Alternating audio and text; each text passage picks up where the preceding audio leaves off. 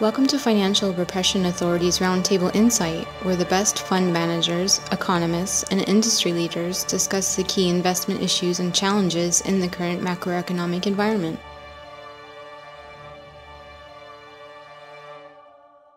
Hi, welcome to FRA's Roundtable Insight.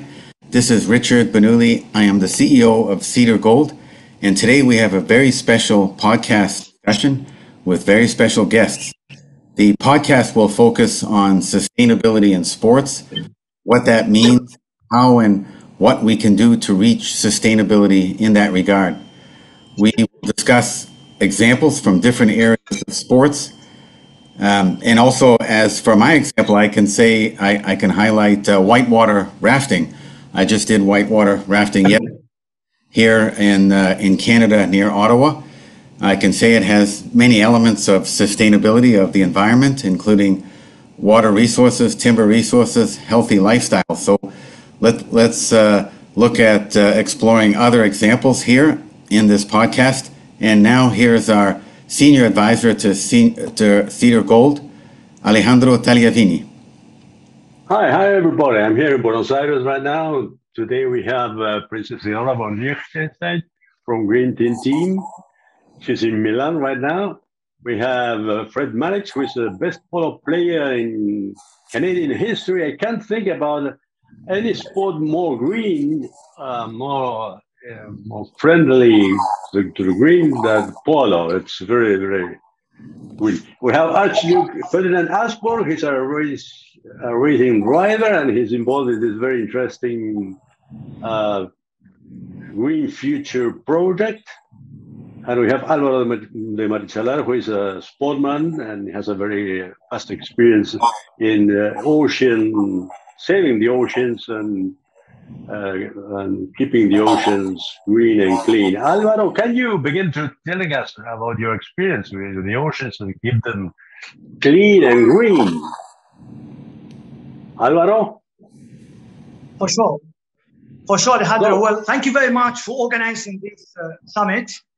Thank you. Thanks again. I mean, it's very important to organize these kind of meetings and promote sustainability through sports and through a lot of activities that we sportsmen we try to do, mainly to educate, because the main thing here is to educate, to let people know what's going on in the world, to show the world to the world as it is.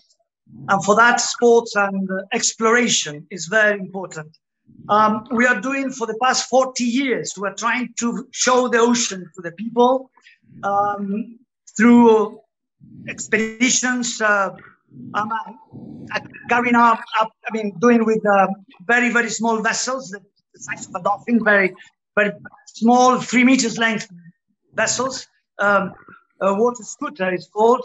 So I can see a lot and I can film everything I see. And then I can give a lot of lectures and write books and produce documentaries in order to show what's going on for sure in the world, especially illegal fishing, oil spilling, and plastic dumping in the ocean. As you know, in a few years, the weight of plastic will be higher than the weight of all fish in the ocean if we continue on dumping plastic non-stop to the ocean, using our oceans and seas and rivers and lakes as garbage places. So we need to educate, we need to bring conscience to people, awareness, and for that, sports is key, because people, they are very curious about sportsmen and explorers, and our responsibility is high on this end. So it's not an option, I think. If we love our planet, as we do, all of us, we need to protect it. And for that, we need to educate in order to respect it. It's all we can do, but we can do it and we should do it. Oh, great. Thank you. Are you leaving us right now, or think a few minutes more, Álvaro? Unfortunately, there is 100 people here waiting for me in a lecture I need to give. Okay. I mean, actually about these things. So congratulations again for all what you're doing. And I hope to have the honor to join you coming next time. And thank you very, very much for inviting me. Thanks a lot. Oh, thank you. We're having, okay, see you later. Ferdinand, tell us, Ferdinand is a racing car driver, and he's just won the Le Mans. That's a great achievement for such a young driver, and he's very much involved in the Green Future project. Tell us about this project, Green Future project, Ferdinand. Can listen to you. I'm not very professional yet, okay. But I'm back now. All right. Yeah, no, thank you so much for having me again. The last conversation was so nice. I learned a lot myself, especially from Alvaro, and so it's an honor to be on again. Yeah, I just won Le Mans, which is one of the 3 biggest races you can win as a racing driver. So it means a lot. Right. My career, in that sense, something that I've been doing since I'm 7 years old. So it's been a while now. You spoke about it. The Green Future Project is an organization based in Italy, organized by a bunch of young people that I got to meet at the beginning of this year. And essentially, how I got to meet them was by my idea that seeing that everybody else in all other industries are becoming more and more focused on making their practices more sustainable, greener. And I just kind of felt a bit bad, to be honest, because motorsport, obviously, you would not connect with anything related to anything green, except for electric racing, maybe. But for me, motorsport has been my life. It's kind of also an image of innovation and forward thinking, and has always been sort of the testing grounds for anything road related. And I thought that the sport could use somebody young, somebody up and coming in the motorsport world that maybe has an influence on how motorsport is performed. And I just kind of started doing a bunch of research and trying to find out where the damage is done in a sporting event like a race. And I very quickly found out that, like in most industries, I think it's not where you think it would be. The racing cars themselves create a very, very small proportion of the damage that is created. It's a lot of behind the scenes movement, which is super bad, like all the trucks, all the transportation, all the flights, all of our waste and plastic, and just like what Alvaro was speaking about. And I thought, if we can find a way in motorsport to reduce our impact on the environment as much as possible, drastically, and of course also begin the practice of carbon offsetting, so through sponsorship and through fundraising, protect endangered forests, the Amazon. We've been able to protect over 100 acres of endangered forest in Ecuador and the Narupa Reserve up until this point. So it's only been going for a couple of months, but I feel like that's quite a cool achievement. We've been able to offset over half of the grid that I'm racing on by the project that I started, which is awesome.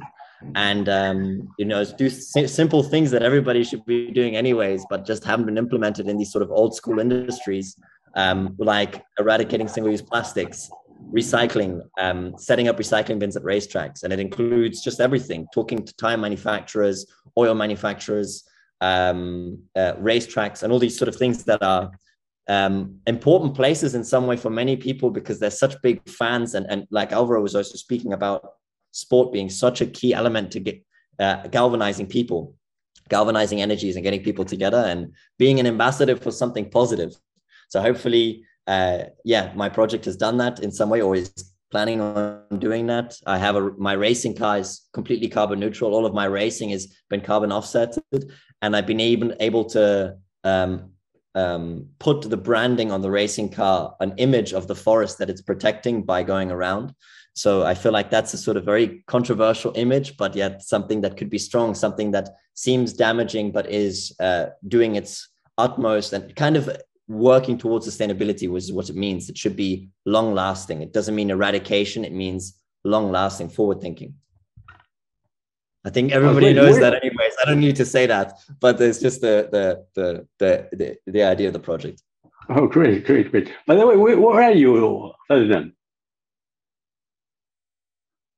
Where are you? I'm in Vienna. I live here. Oh, yeah. In my apartment. Right. Well, this is very international. I'm in Buenos Aires, you in Vienna, Teodora in Milan, Alvaro was in Madrid, Richard is in Ottawa, Canada, and Fred, where are you? Okay. I'm sitting here in Eaglesham, Alberta, so think northern Canada. And well, Ferdinand, well done with all your success. I know Le Mans, not as well as you, of course, but that is quite the achievement. So I'm well done with obviously your efforts aimed at sustainability and around the ESG movement. Thank you very much. Appreciate it.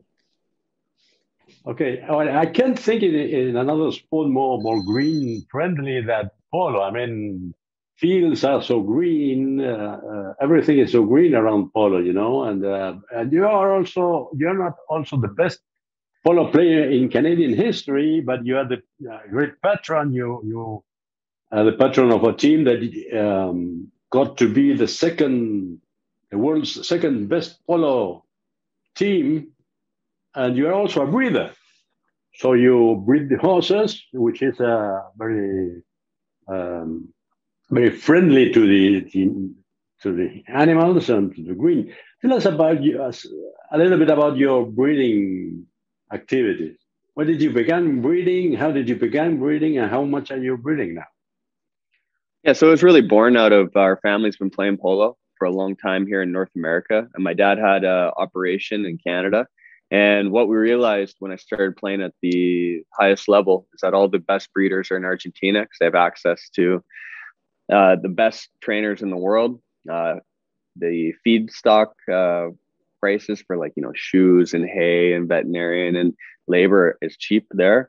And because we do this on an industrious manner, we breed about 60 horses a year. All these things start adding up around the efficiencies of, usually great bloodlines with people that know what they're doing.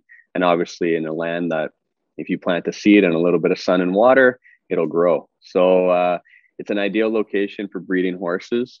And, around the sustainability aspect, we are aware that if we can utilize the farm in a more economical and sustainable manner, then we don't have to go to outside providers for, for example, just basic things like food and hay and materials like that. I think probably what I actually have more to add to the discussion is yesterday was a historic day for the investment community. I have an investment management company, and we launched the first carbon negative fund in the world. It trades on the TSX, and the way we're able to do that is for every million in AUM, assets under management, is we plant 3,450 trees and we sequester 1,000 tons of CO2 a year. And so it's about 60 times carbon negative compared to the underlying assets that we own. And the underlying assets are Bitcoin futures. So we don't actually mine it. And I think this is going to be one of these watershed moments in the investment management community where you're going to see a lot of people do the exact same thing because it's a very repeatable process. And we know that we wanted to play in a sphere where the ESG movement becomes more and more important for investors. And we also think that, crypto space will be met with investor enthusiasm. So that's probably my little piece on how I'm interacting, in the global community that we all live in today. Oh, great. And Teodora, she's the founder of Green Team, which is a NGO dedicated to the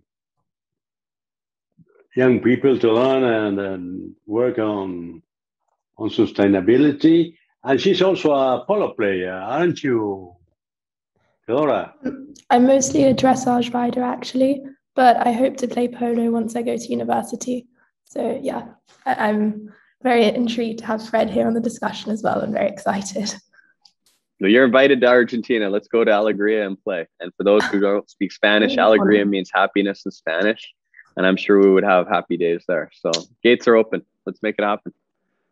I'd absolutely love that. I'd be honored. Right. Any questions, Teodora, for Ferdinand? Anything you want to say? Yes. So I have more questions for Fred, if that's okay. Especially when it comes to how you were talking about in your investments fund, you're not actually mining the Bitcoin, because that also, from what I've understood, consumes a lot of energy, and that's probably how it has more of a carbon footprint on our world. So what exactly are you offsetting when you have done your like negative fund? If that makes sense. Yeah, exactly. So what we do is we trade futures contracts. So like any commodity, it trades as futures contracts on the CME board in the North American stock exchanges. And this is a much less carbon intensive way to own the underlying asset of Bitcoin. And we offset any carbon emissions that we generate by planting those 3,450 trees for every $1 million in assets under management. And we do that through a third-party tree planting firm. It's called 10 Tree. And we partner with them because there's a company out of California where for every $10 in merchandise that you buy from them, they plant a tree. And they are in a very competitive marketplace, and they've seen tremendous success with that type of program. So we plant mangrove trees in Madagascar through their tree planting program. And we plant mangrove trees because it's a tree that's able to sequester as much carbon as quickly as possible, because they grow very quickly and are able to do it on a very efficient basis. So that's the mechanism that we're using to sequester the carbon to offset any emissions that we're generating through the underlying asset of Bitcoin futures. That's incredible. That's very impressive. And I actually came up with a question for Ferdinand, and I was wondering, since you've started this project, do you think that any other teams in the motorsport industry or any other like areas of motorsport industry are also looking to do similar things by carbon neutralizing their part of the sport? Well, you see a lot. Well, first of all, thank you for the question. Appreciate that. And Fred, I must say I have no idea about investment banking, but it all sounds very interesting, and I'd like to know more about that as well. All those letters and acronyms that couldn't really put anything together. But anyways, to your question, obviously there's other projects that are already doing that are sort of higher up, especially bigger manufacturers. The typical one is Mercedes. It's a huge company, so they are kind of, let's say, socially bound to try to do something to be able to sell more cars.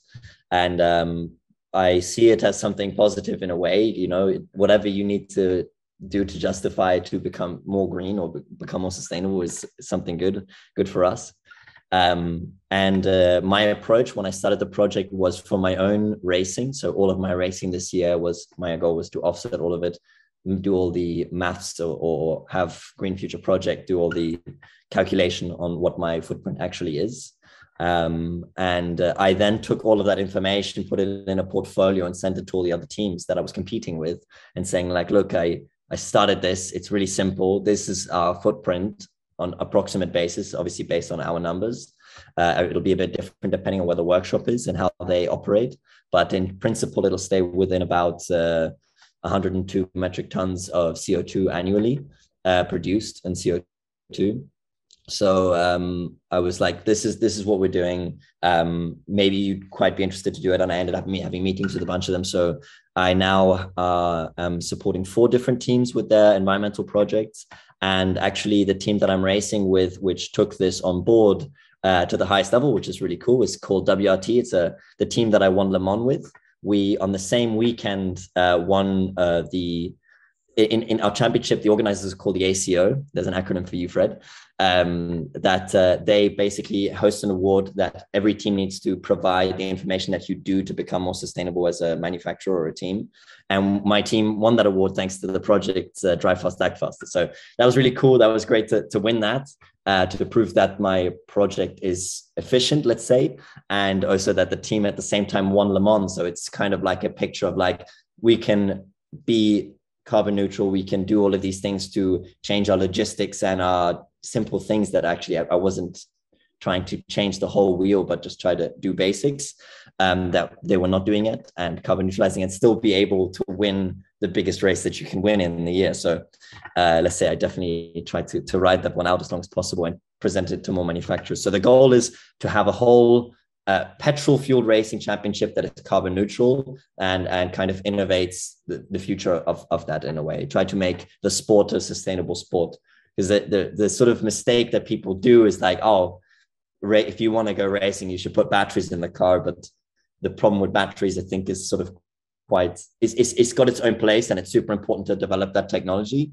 But at the same time, the car is not in reality the issue. It's where everything before comes. It's the tire manufacturer, it's the oil manufacturer, it's the teams transporting and creating the cars. It's like, that's the whole. And I think in most industries, like I said, it's the background which is damaging, but unfortunately it's not so sexy to sort of sell that to them and try to change the background, because you can't sell it. You put a battery in the car, it's good advertising, and that's what they're going for. But that's not what I'm trying to do. I'm trying to not change the superficialness of like, I'm trying to sell a car, but I'm trying to change the things that are actually creating 85% of the issue.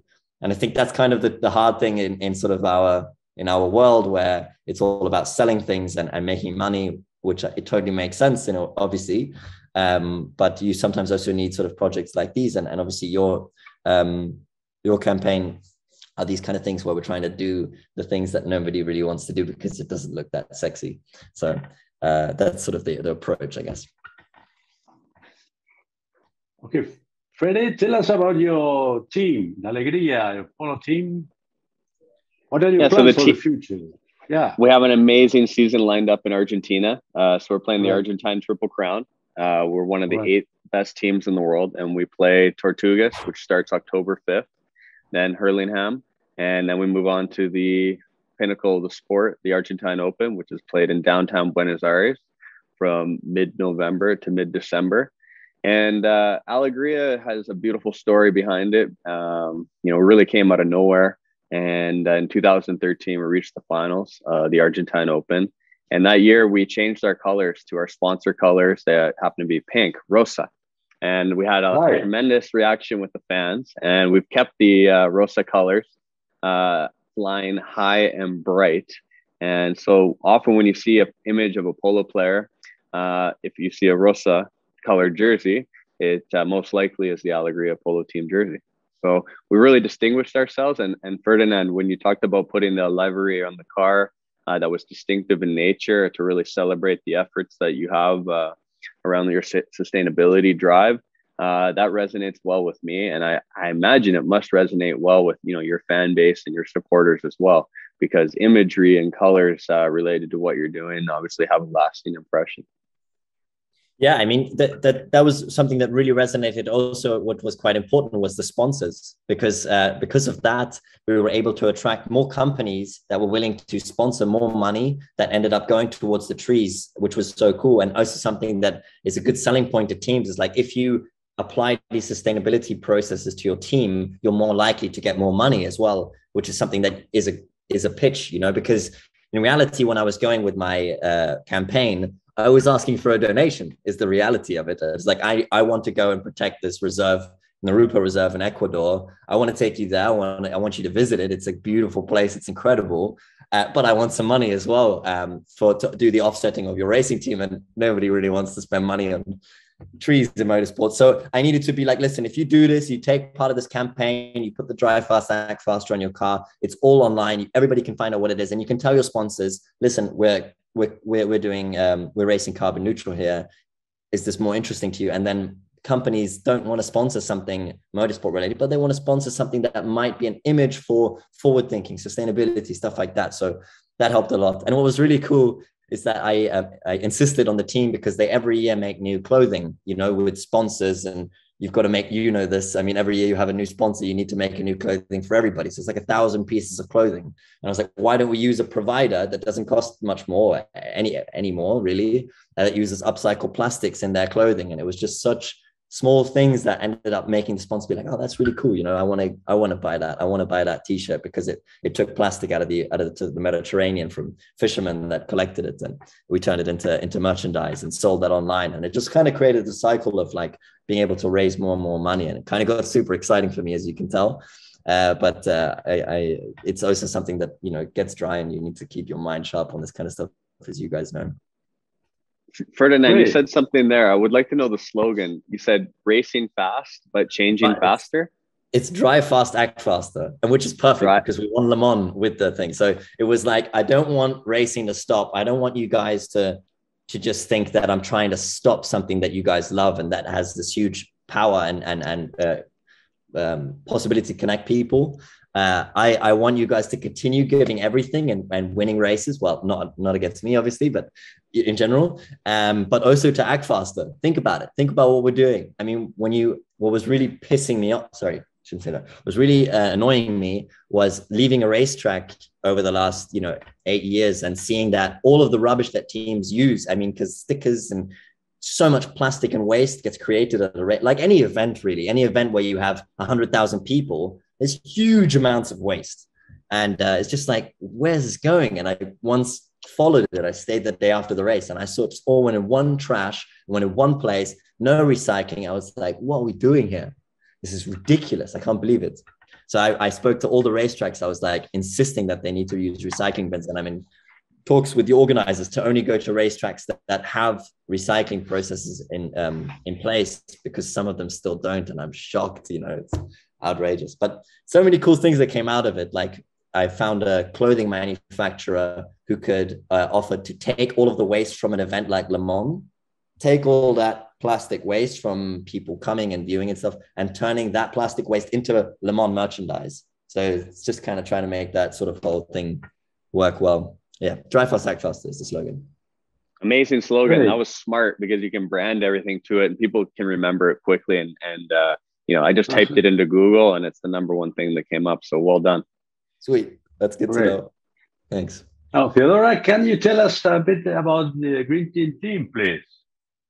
Yeah, happily. So I founded Green Team in 2014 when I was 9.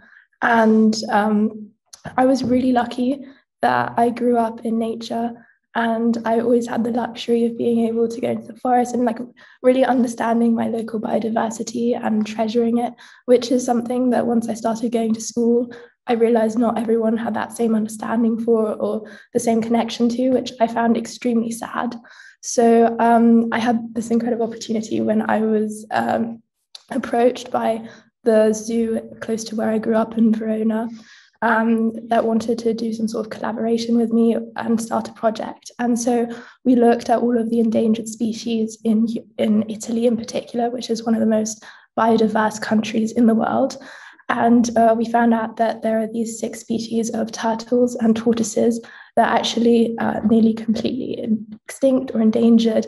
And as these are animals that you could actually like connect with in some sort of way, that I could bring my classmates in and they could touch and they could understand more about them, I thought it was a perfect way to start off our project. And so our first project encapsulates our message, which is trying to bring local communities closer to their local biodiversity, because it's all good and well to give off some donations to help lions in Africa or to plant trees in the Amazon or so on, but we also have endangered species and a lot of work that can be done at our doorstep. So we work all over the world with lots of different communities, for example, in Madagascar, Zimbabwe, the Maldives, in North America. So it's really exciting.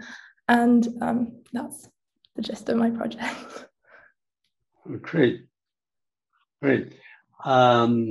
Ferdinand, what are your next races we're going to be involved in? My next race will be in Belgium, in Spa, at the European Championship. And I have 4 more races this year and doing some other jobs on the side.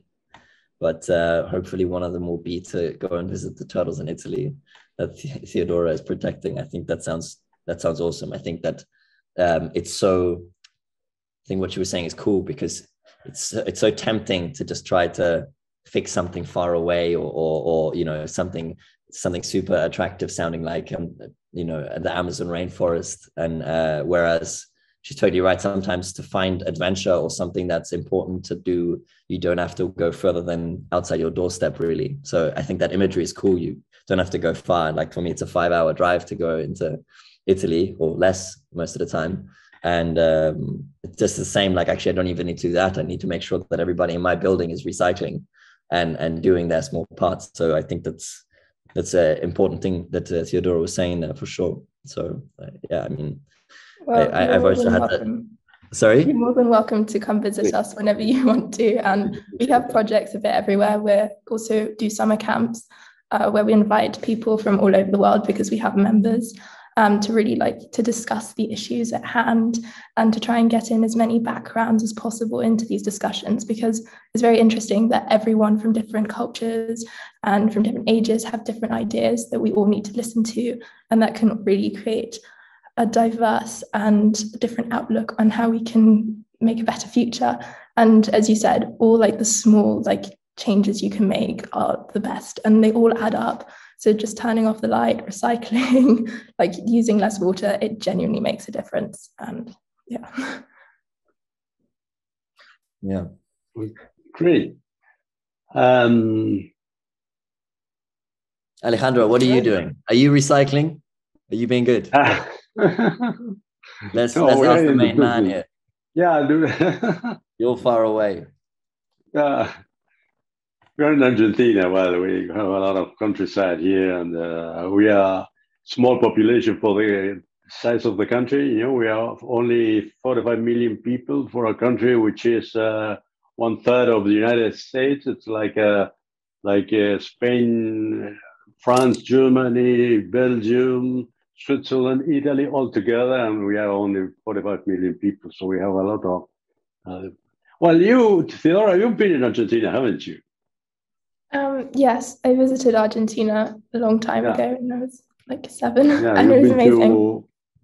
You've been to the Esteros de Liberá, which is an amazing place. With a lot of, and we have the Patagonia, which is almost desert, all of the Patagonia, and we are very much country. We have a lot of countryside, and we are very much fond of the country. You know, we walk to the country a lot, and we do a lot of country life. So Fred knows a lot in Argentina too. He's got his club here. When are you coming to Buenos Aires, Fred, by the way? I'm coming on Monday, and bringing everyone down, getting ready for the season. Our first game is October 5th, so training for that and getting ready. But Ferdinand, can you describe in detail what it's like to go up the hill at Spa? Because that's one of those iconic tracks in the world, and that's also an iconic corner, and you're doing it at the highest level. I think that would be really cool, and maybe how you can relate it into what you're doing at the Spa track around obviously your conservation efforts. That'd be awesome to hear. I'd be curious to know. I mean, to be honest, when I'm racing myself, part of the slogan is to still drive fast, so my whole focus is just that in reality, and trying to get up the hill flat out, because it's not as easy as it looks on TV. But it's from the driving perspective, it's absolutely mad. You're getting there at 280 kilometers an hour, and the car goes steep uphill, so you have a lot of compression. And then as you go over the hill, you lose all your weight in a way, and the car gets loose. So it's quite a cool corner, but let's say it's butt cheek clenching for sure. And especially if you're doing a long race. So we have, 4 hours, 6 hours, 8 hours, and 24-hour races there. When you do a 24-hour race there, it's every single lap, you need to hold your breath as you go through, because I did my first 24-hour race there last year, and I was completely unprepared because it was a last minute call up because of COVID. So many drivers, someone would catch COVID, so you jump in quickly, and it was this whole charades game. And I was called in last minute for this race because someone got COVID. And I arrived completely unprepared, and it was just every lap in that race, I was when I got over it, I was why am I doing this? This is crazy. This is way too dangerous. But in the end, you just have such a endorphin rush and adrenaline rush that your eyes are like this for 24 hours. So it's very, very cool. And I was there just last weekend, and they've been having horrible issues with flooding. Huge floods have been going on in Belgium and in Germany, actually destroying towns and cities. And there was even cases where they had dams set up, like a dam system, and it was so overloaded that it just crushed through, and people actually died from that just in Europe, something you just never would believe, that people were dying from flooding, and that makes you think they had to, this is really strange, they had to repatch parts of the track because it was damaged from all the rain. And it's wow, so we're doing all this, and we still need to keep on fighting to get people become aware and not just walk over it or build a bridge, like looking at the root of it. And I think the huge conversation at the moment is all the fires going on. And it's one of those things that's super tricky. I find, actually, this is a good place to bring it up. It's like, and it's something Theodora touched on as well. It's like, it's, this whole posting on Instagram, donate to this, do this. I always kind of put it in question, because it's like, it does relieve you of the, it gives you some sort of relief of responsibility if you do a post, because it's like, I've done my part because I've posted something. And it's, I don't know, I want to know what you guys think about it, because I often question, I hate to question people's intentions, because I always believe people are doing the right thing. But I always try to find out what's the thing that you can actually do that you won't post on Instagram, because I really, really want to actually do something rather than just be a sheep. You know what I mean? Like, maybe I can get your thoughts on that instead of me just calling everybody a sheep. I guess I feel a bit bad. No, I completely agree with you that often people will just post on Instagram, or they just do things, I'd say, basically to show off that they're actually activists. Something that stuck with me is when there were all the protests here, like striking school for the environment. I remember that I'd then walk where the same streets or the same piazzas where they'd actually striked, and there was just litter everywhere, plastic bottles like everywhere. And that shocked me, because these were supposedly people that actually cared for the environment, that actually wanted to make some sort of difference, but at the same time weren't helping in any productive way. They were just complaining. So that's why I think that initiatives such as yours are so important, because you're actually doing something rather than just raising awareness, which is incredible and so important, like no way to deny that. It's even more important to actually take action, and however small your action is, it's still so valuable and so important. So yeah. Well, talking about driving fast, I'm a polo player, not as much as Fred, not as much as Fred, but one of the things I love the most of polo is driving so fast on the horse. It's a lot of adrenaline driving fast on the horse, and that's pretty dangerous too. Is that right, Fred? Driving fast. I think it's a matter of horses have a top speed, probably what's permissible with a race car. And so actually it's what allows you to get to top speed quicker than everyone else, which is actually what your competitive advantage is. So I don't know if it's similar to racing. I imagine it would be. And horses are very unique in one way, because they're all built a little bit different. They all have, different characteristics tied to them. And I imagine it's also the same in the racing, but at the highest level, at the top level with, the top class players, it's actually quite safe, because everyone knows what they're doing. They're able to actually ride the horses and maneuver amongst the players and the play in a very logical and safe manner. Of course, accidents happen, just like in anything. But at the highest level, with the top horses and the top fields and the top players, it's, I believe, to be safer, because you take out a lot of randomness that can happen with, inexperienced players, or maybe horses that are not as athletic or of as much quality. Right. Great. We'll have to get Theodora down to Argentina so she can have a look, start her out on the polo horse right at the basic level, just, really easy and safe. And you'll see that, people generally overestimate their riding abilities. And that's not a great combination when you have an animal involved as well. And you know that from dressage, right? Yes. So I also played polo a few times. Definitely not very well. Hand-eye coordination needs to be worked on, but it's so much fun, and the adrenaline you get from it, and galloping the horses basically, and cornering so quickly. But yes, absolutely same thing. Dressage is extremely safe sport, and if you have experienced people, but a lot comes into question when people don't understand the animal that they're working with, or the entire situation, which I think is a big difference in between motorsport and actually polo or dressage, is that you're working with a machine rather than with another being, which is an interesting dynamic. It's way safer. An animal has its own mind. It can do what it wants. A racing car is just a machine. Although I still call it my girl, it's like she does what I need it to do. But yeah, I get the only danger is when I make a mistake, which then I can take on board, no problem, or when something actually breaks, which is very rarely. Because fortunately, just like you said, when you get to a certain level, you work with such incredible people that you are just like, okay, well, you might be changing a set of brakes in 3 minutes, but I still have full faith when I get to the end of the straight at 380 kilometers an hour that when I hit the pedal, it's going to stop. So yeah, on that end, I also kind of believe that sports, there's an element to it that the element of risk plays into the attractiveness of it, you know. So Sure. And if it were completely safe, you know, you might as well have robots racing and nobody's going to watch. You're right. And the element of a risky part of the job is to me what makes it unique. The capability to judge your talents to the situation that you're in is the skill, you know. Like I could teach you, Theodora or Fred, I could teach you how to drive a racing car in a day. I mean, I could teach you the principles of it. I could get you guys going around a lap, you know, really no big deal.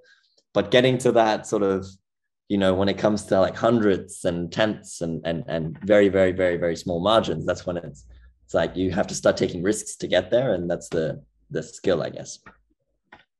Where did you play polo, Theodora, by the way? So first when I went to Argentina when I was very small. Oh, right. And then a few times when I went to South Africa. Right. Yeah.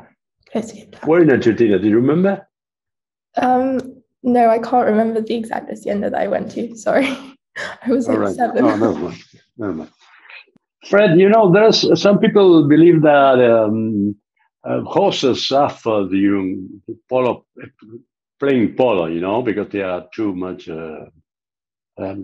running and whatever. Well, some people believe that horses suffer playing polo, but that's not true.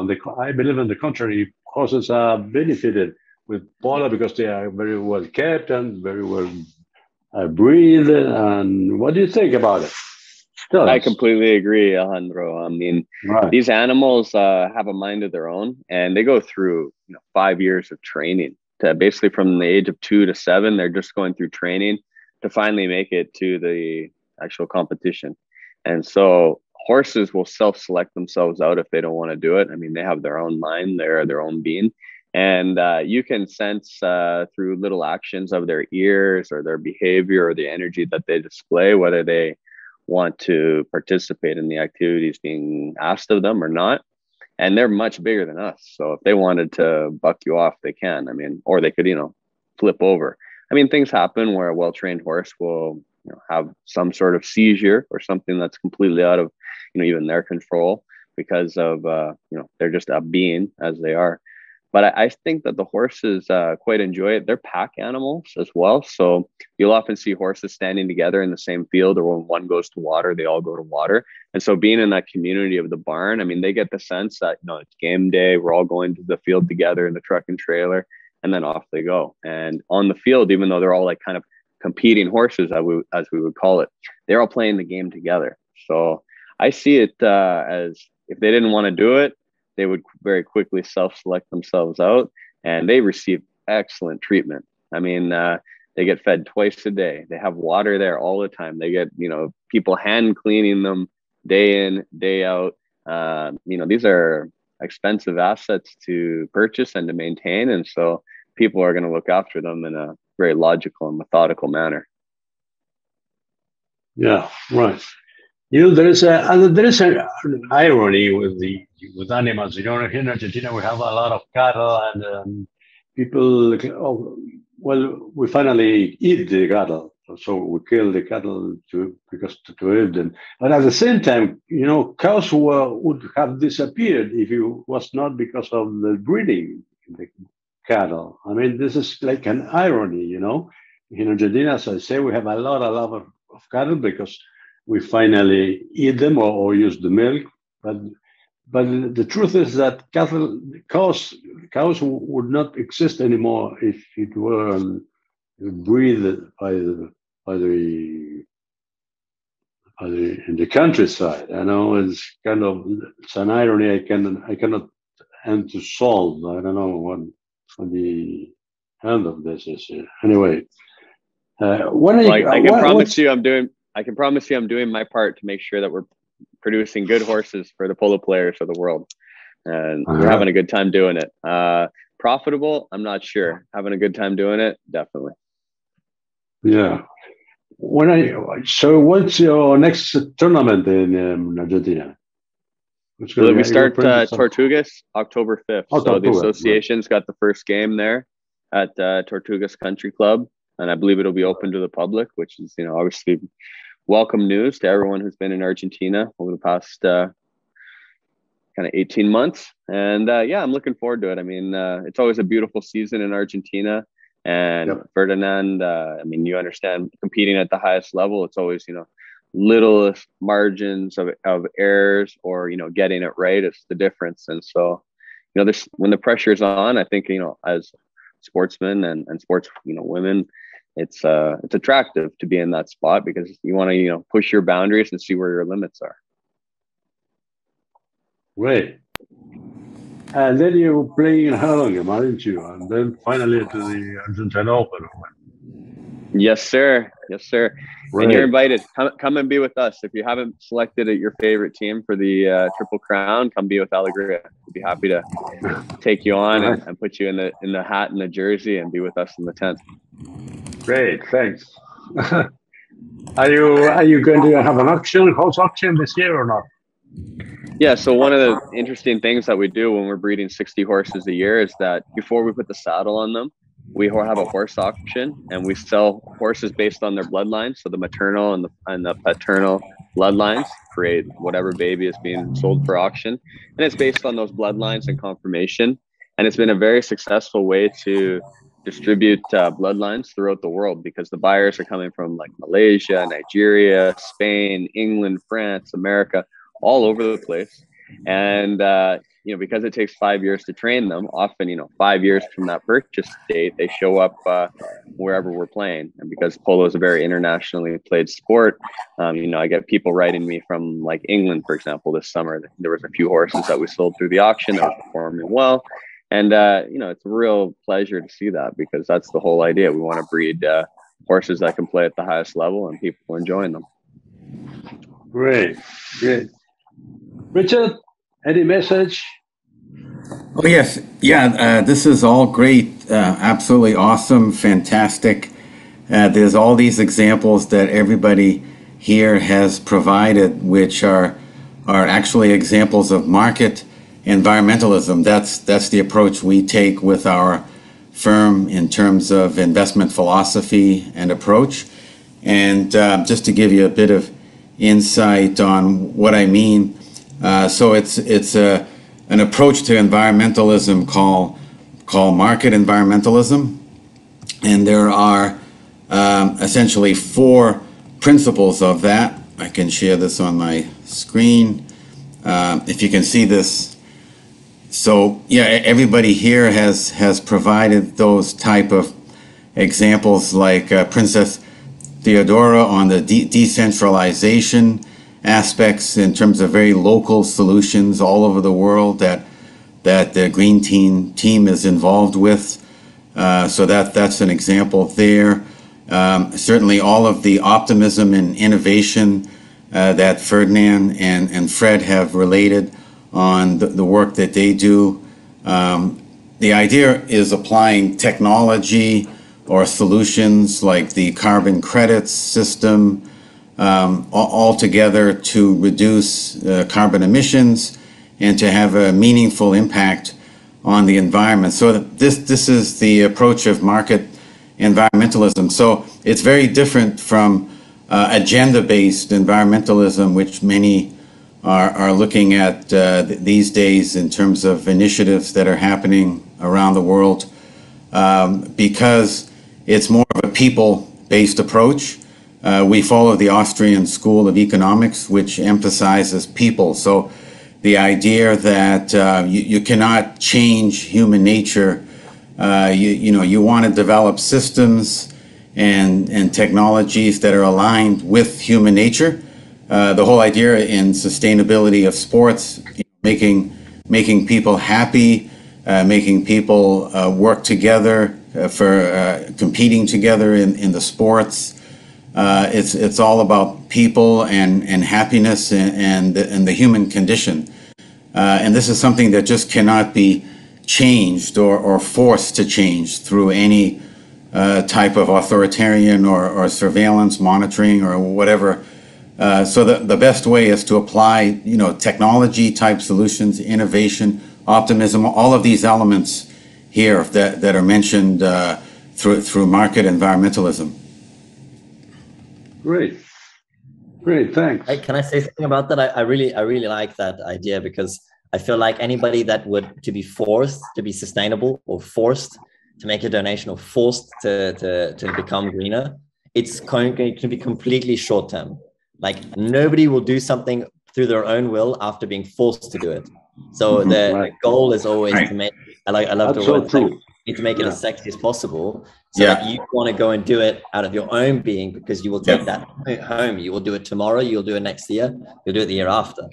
Yeah, absolutely. Yeah. Like in sports, like they said, like, why don't you take your Drive Fast, Snack Fast to the organization and you just say, you increase the annual entrance fee by €3,500, which is the base portfolio. And then every team has to pay that, and then they get to offset. And then you have a whole offset racing. And like, well, you can do that. First of all, you're going to have angry people because they don't want to spend more money. Two, it ain't going to mean nothing within the garages, which is actually my main target. And three, it's just not going to happen the year after if they don't want to do it themselves, So it has to be cool. It has to be, you have to get young drivers to want to be a part of it. You have to get them to post on their social media, be like, Drive Fast, Act Fast is wicked. My team's joined just now. Super proud to be part of it. Blah, blah, blah. We've won this, we've won that. And then that was cool for me. I think what you said was, it needs to be something cool, something modern, something. Absolutely. Yeah. Excellent. Great. Yeah. Thank you. Great. Thanks. Yeah. Okay, we are running up to time. Anything else you want to add, Fred? No, I've had a great time with everyone. I think it's been a pleasure meeting everyone. Alejandro, you're a wizard, always putting these things together. And thanks a lot for thinking of me and including me. I'm looking forward to seeing how everyone develops on their initiatives, and know the gates of Alegria are open to all. Thank you. I'll see you in Buenos Aires for sure, Fred. Perfecto. Yeah. Theora, anything else you want to say? No, all right. Thank you so much for having me. It's been an absolute pleasure being able to talk to both Fred and Ferdinand. And I hope that we'll all stay in contact and maybe we can all do some things together, because that would be epic. And yeah, it was lovely hearing all of your contributions to this conversation and all the different aspects and point of views on the same issue. So thank you for having me.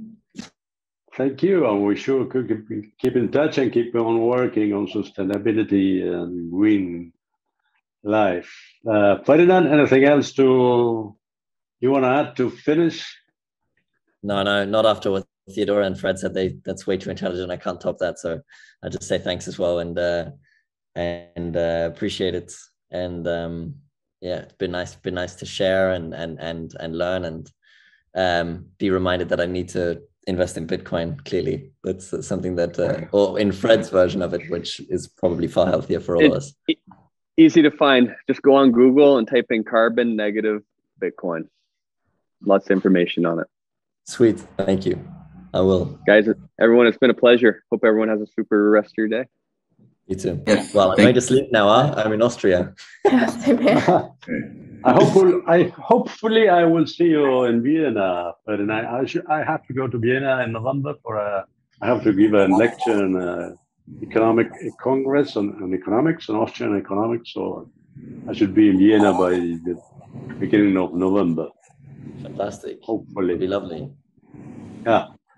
Okay. Now, Richard, anything last words to close this great fun? Yes. Thank you so much, everybody. This has been absolutely fantastic. Your thoughts, your insights, and the solutions that you come to the table with. What you're doing is just absolutely great, and a model, exemplary model to everybody, to the industry. and let's continue this work all together.